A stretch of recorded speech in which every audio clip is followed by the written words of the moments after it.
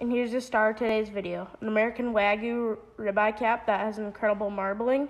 I'll be smoking this on the pellet smoker and then searing it off on the caveman. I'll be seasoning it with salt, freshly ground black pepper. Make sure to do both sides, all the edges. Now I say enough talking and let's grill this.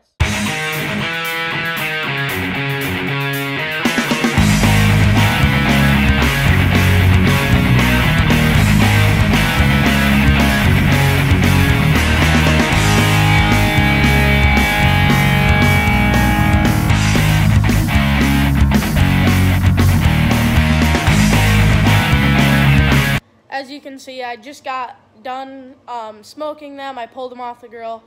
I took them inside. They're gonna rest for 20-ish minutes to come down to room temperature. I'm gonna go ahead and sear it on the caveman, do that off camera, and then I'll give you a taste test and how it is.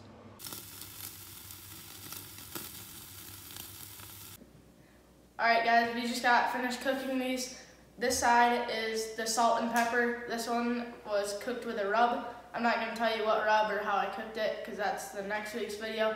And then I made a side dish of potatoes. I just boiled the potatoes, put a little salt in the water, and then afterwards mix it up with butter, some garlic, freshly ground black pepper, and some more salt. So let's go ahead and try this side.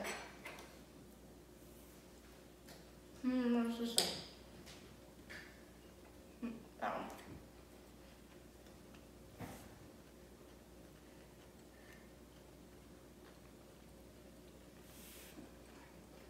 It's good. It's really good, very tender. Has a lot of fat flavor. It all rendered down in the meat, making it very flavorful. This one is the rub one.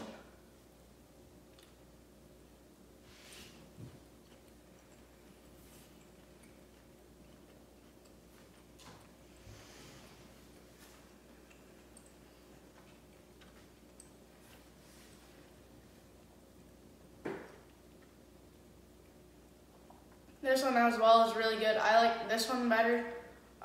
The rub flavor really comes in at the start and at the end. What do you think?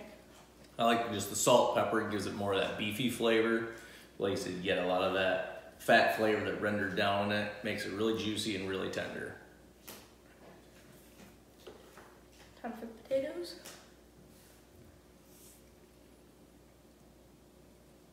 They're good. What do you think? Really good, complements the beef. Just right. Yep, try this out yourself. This is Wagyu ribeye cap.